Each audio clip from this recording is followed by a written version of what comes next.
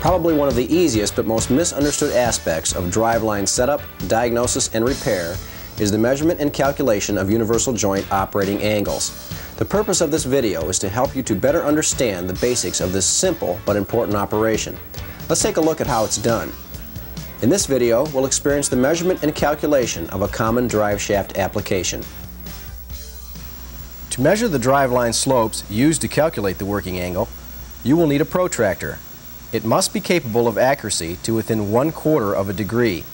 Usually, this requires a spirit level protractor, or better yet, a digital protractor.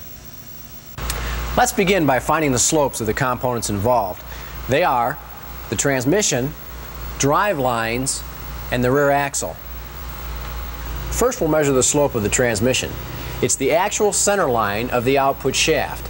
It can usually be measured from a flat surface 90 degrees to or parallel to the output shaft of the transmission. Accurately measuring the slopes is extremely important. You must make sure you are measuring the true center lines of the components involved. There are adapters available for the digital protractor to allow the measurement of slopes to be taken directly off the bearing caps in light duty and quick disconnect applications. This is a very accurate way to obtain a reading. Another good method to obtain a reading in heavy-duty full round applications is to remove the bearing cap and take the reading directly off the yoke. In this application, remove the snap ring from the universal joint and take the reading directly off the bearing cap utilizing an adapter. This slope measures 4 degrees down. The next slope we must have is the center line of the coupling shaft. This is measured directly off the tube. This slope measures 7 degrees down. Now the drive shaft. This slope measures 8 degrees down. Finally, we'll measure the slope of the axle. This is the actual center line of the pinion shaft. This slope measures 6 degrees down. If you noticed, as I measured slopes, I said they were either up or down. This refers to the inclination of the slope as viewed from the side of the vehicle. If the slope descends from the front to the rear of the vehicle, the slope would be down. If the slope rises from the front to the rear, it would be up. Now that we have accurate measurements taken, let's calculate our angles. Before we start the math, let's take a look at what we mean by a universal joint operating angle.